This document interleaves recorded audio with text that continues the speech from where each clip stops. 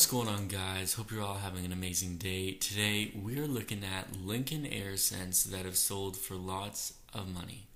So first up, we have a 1974 San Francisco minted cent with a reverse brockage.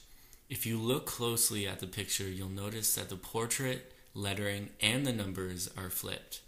During the process of when this coin was minted, it was struck with another cent planchet on top of it. The cent was rotated several degrees relative to the reverse die, and the strike caused the present coin to have a 1974 San Francisco minted obverse and a reverse brockage from a 1973 cent.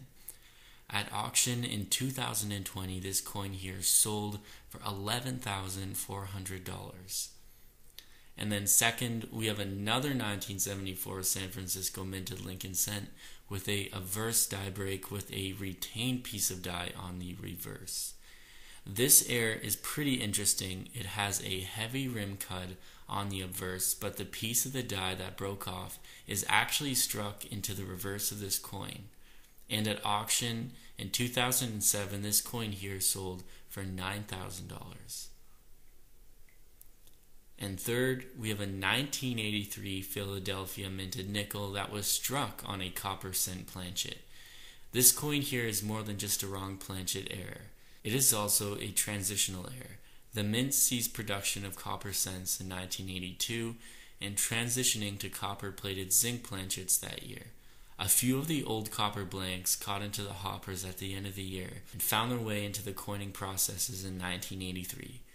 Those airs are deeply coveted by Lincoln Air collectors, and at auction in 2021, this coin here sold for $4,800.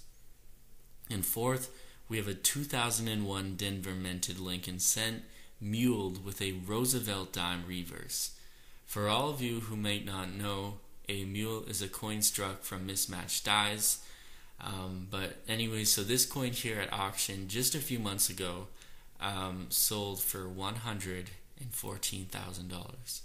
And then last, we have the 1999 Denver minted Roosevelt dime that was broad struck on a cent planchet. This error that accentuates the fact that the planchet was incorrect by the broad struck features.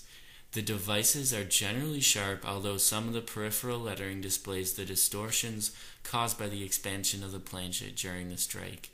Traces of zinc alloy are seen in a few places on the obverse and reverse on this coin, and at auction just a few months ago in 2021, this coin here sold for $7,500. So thanks guys for watching. Make sure to keep out a look for all these type of errors when you're coin roll hunting, when you're looking through coin collections, and we'll see you next week.